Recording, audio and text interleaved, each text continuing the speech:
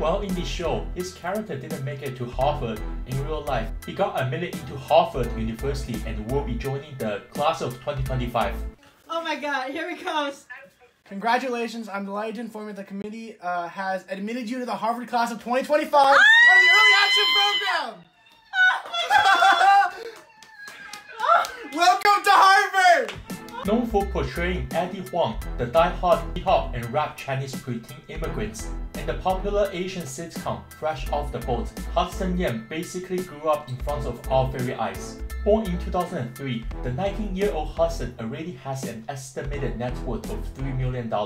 While attending the prestigious Harvard, he is also exploring other endeavors.